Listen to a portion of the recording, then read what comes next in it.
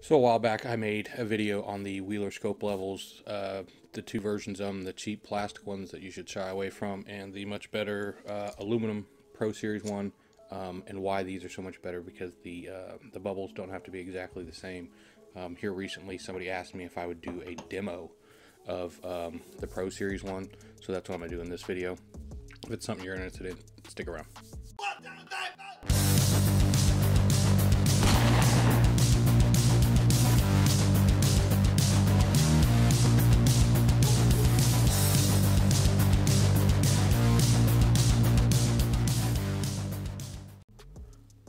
Okay, like I said, I had somebody that wanted me to do a demo on how to use the Wheeler Pro levels. I made a video a while back, like I said, about the Pro versions and the extremely cheap ones. This is the Browning X-Bolt long range in a 6.5 PRC. If you're a reloading guy and you're looking into a 6.5 PRC, do not buy this rifle because it's in a short action, and a PRC really should be in an intermediate or long action if you like seating your bullets really close. Otherwise, you're never going to get your bullets in a mag. So, and then I'm going to be mounting the Athlon Aries BTR 30mm, 50mm front. So the first thing you're going to do is get your bases down.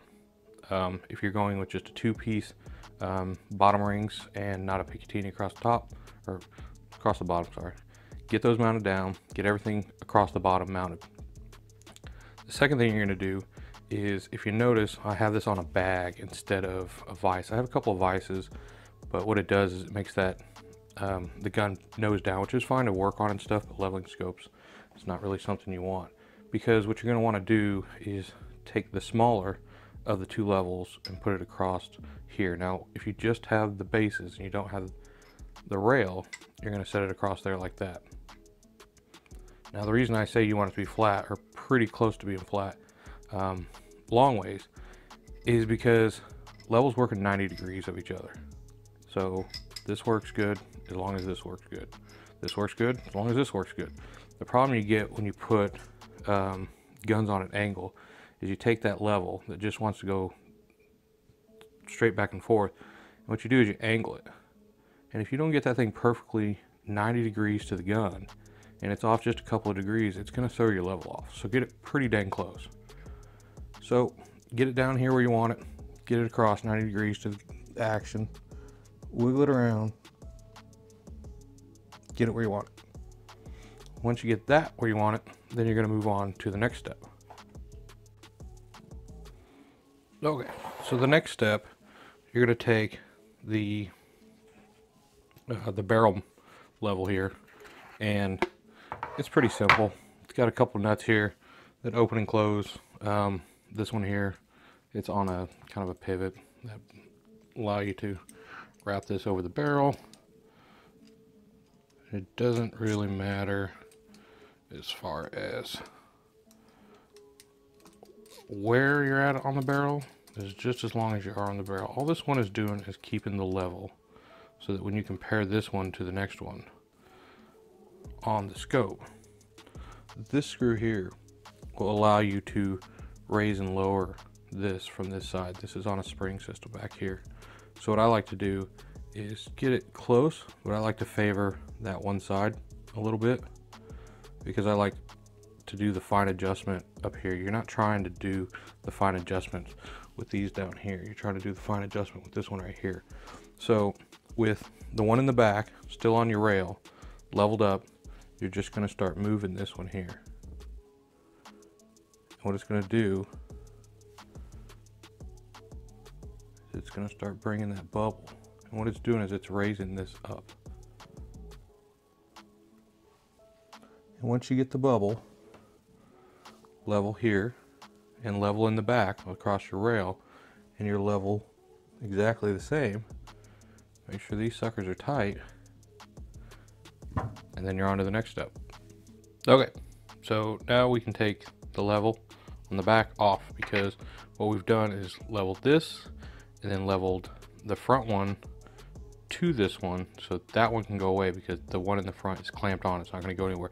You literally take this thing, decide you're done with it for the night, come back tomorrow and mount it, that one in front is going to stay where it's at. That's basically what we're doing, is taking the level of this, putting it on there, clamping it on, and that way you can do whatever you want back here. You can move it around, you can do whatever. You can put it in your safe for the night, 10 days, whatever, come back and it's going to be level. So got this, all these all torqued up. Next thing you're gonna do is get your scope on where you want it. You're gonna get your top rings where you want them. Start putting the screws in lightly. You're just trying to get them in there. You're not trying to torque it down just yet.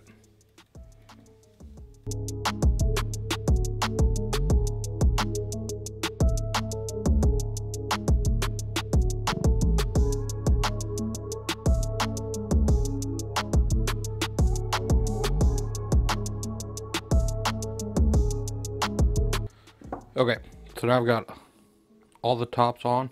I've got all 4 screws, front and backs on, in. So now what I'm going to do, now I've got a mark on mine. I take a lead pencil and I get it where I want it. Is I'm going to move this thing back to where I want it so that I don't have to reside it. Get it close. Take this level again. Now you're going to put it across the top here. It's ideal to put it underneath if you have a high mount or something like that, but I like mine super low, so I'm gonna have to go across here. I'm just gonna get it close. I'm not trying to get it exact, I'm just getting it close. So as soon as I get it close, I know that's where the scope is gonna lay. So then what I'm gonna start doing is going back through the screws and tightening them up just to where they bottom out, and then back it off about 1/8 of a turn.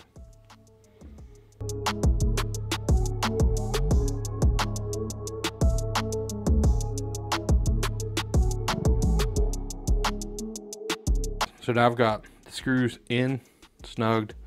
Make sure the gaps are the same on both sides. You don't want one side pulling harder to the other. Now comes the next step. Put this back up here and get it level the way you want it.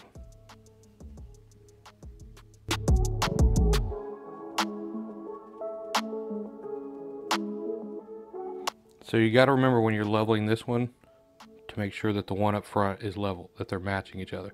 That's what's great about these, is you can look right down the barrel to each other and see how they are. Don't go crazy about leveling this one and then finally look up front and realize that you're half a bubble past the line. So that's pretty dang close.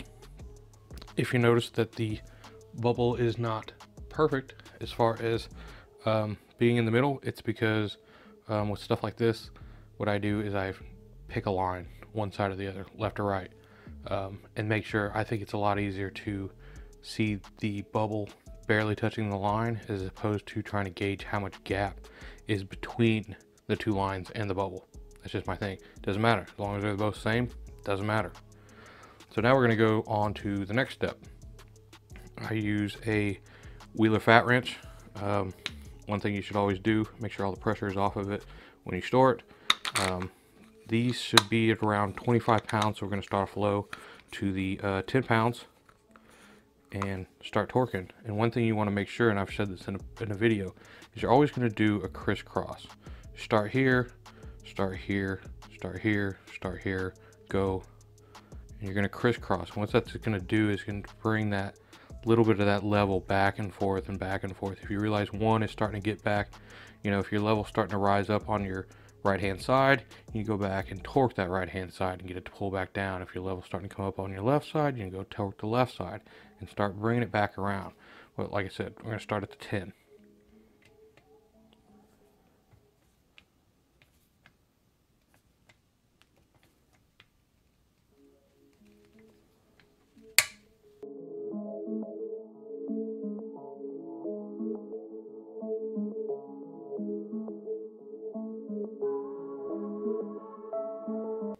Now that we've done 10 inch-pounds all the way around, you're going to want to check your level again. Chances are it's going to be favoring one side or the other. So if it's favoring the right side and that one down south is favoring the left side, you need to make sure that you torque on the opposite side accordingly to get that to start pulling back the other way. Because now we're going to go up to, let's go up to about, let's say somewhere between 15 and 20. And we're going to do the same thing. we're going to do the crisscross pattern, back and forth, watching that level as it goes to see which one we need to get onto.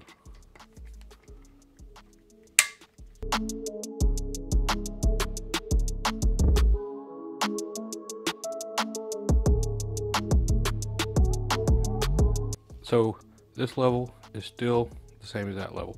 They're both favoring the far side line here. So I know that I'm good. It seems like once you get over about the 15-pound mark, that the shifting back and forth seems to disappear. So now we're just going to go ahead, go up to the 25-pound mark, crisscross, but at the same time still watch. But the crisscross pattern is very important to make sure that you're taking that torque pattern back and forth, back and forth, back and forth. You're not just slamming one side down, because what that does is as you slam down the other side, it pulls up on the other side and just makes it false reading.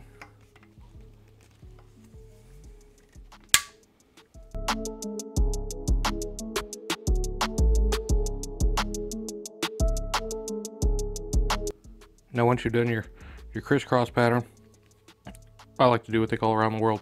Start here, going around. What you're gonna do is start here, and as that clicks and doesn't turn, yep, that's fine. You know you're ready for the next one. Now this one here turned just a hair. And that one there turned just a hair. So I'm gonna go back, no twist, oop, a little bit of a twist. And you're just gonna keep doing that until you stop seeing them turn at all, and you just get a nice solid break, just like that.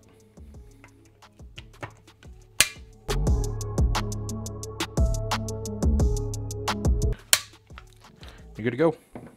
So that's it. That's how I level with these Wheeler Pro levels. Like I said in a previous one, these things are way better than those cheap plastic ones, and by way better I mean you're better off just to use Plumb Bob and go that route than it is to use those plastic ones. They're going to be frustrating. You're going to get mad every time you go out to the range. Another cool thing about these Wheeler ones is there are actually little screws here on these sides that you can adjust if you have a level that you trust. I use a Stabilo level, which to me is about the best level you can buy. You can put that on a level surface, put this on a level surface, and basically calibrate this level here. To me, that's amazing. So that's how I use the Wheeler Professionals scope levels. It's the way I use them. It's not the way everybody uses them. One thing I can definitely make sure that you want to do is make sure that your rail is level. Don't just level your gun, because if you're using a 10, 20, 30 mm rail and your gun is level, your rail is going to be sloped down, and you're going to get into those issues of those false readings on those bubbles. Trust me, I've chased back and forth, back and forth, back and forth before I finally realized that was what my issue was. But that's how I do it. Thanks for watching.